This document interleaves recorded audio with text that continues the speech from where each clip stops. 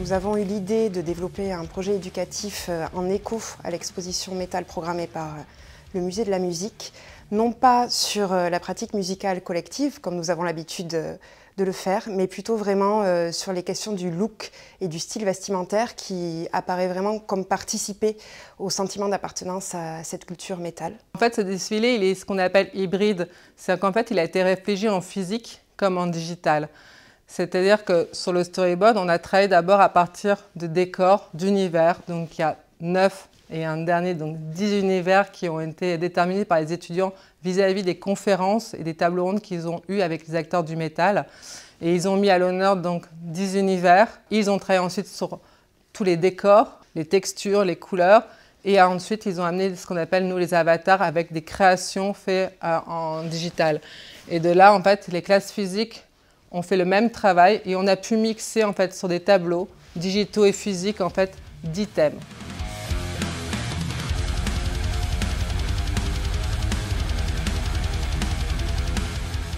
Ce qui est intéressant, c'est qu'à ESMOD, on a plus de 60% des étudiants qui sont internationaux. Et donc, le métal n'est pas que français, il est mondial.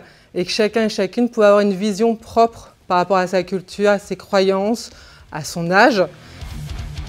In terms of the show, I was helping with sound, the video editing, and also the digital renders and making everything look very smooth. Metal is something that many of the designers here, the students and their personal lives, their personal universes, they don't really listen to this genre of music. So for me, in order to make this a smooth show that was, again, respectful of what everybody wanted to create personally, I tried to guide them in, okay, if you like this, then maybe you will like this genre of metal because there's so much that you can choose from. I mean, there's glam, and then on the other side of the spectrum, you have like black metal. There's just, it's a huge range, and that's exactly what I wanted to showcase and highlight, and I think we were able to really accomplish that. Ça a été pour eux, en tout cas, vraiment une vraie occasion de découvrir le genre, mais par leur métier, en fait, par ce qu'ils font tous les jours. Et c'est ça qui était intéressant aussi. Et le département éducation favorise aussi cette formation, on va dire, professionnelle, l'insertion pré-professionnelle.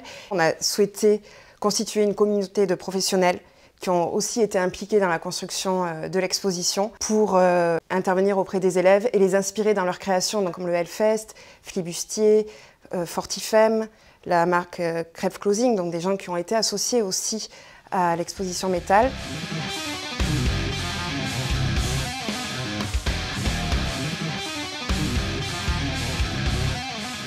I think for everybody, they can take away expression because metal is just such raw emotion for me. It's a feeling. It's not just people screaming or heavy music and trying to be as loud as possible. It's really about the emotion and finding a way to turn it into art.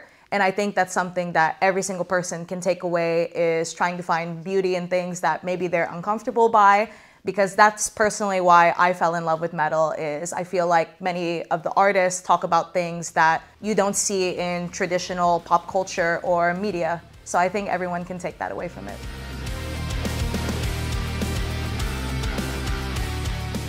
Chacun et chacune, la façon dont ils sont habillés, la façon dont ils travaillent le print, la typo, la couleur aussi, parce qu'il n'y a pas que du noir dans le métal, ou certains accessoires, en fait, permettent de voir, en fait, de se codifier entre eux et de montrer que le vêtement est avant tout une histoire de code.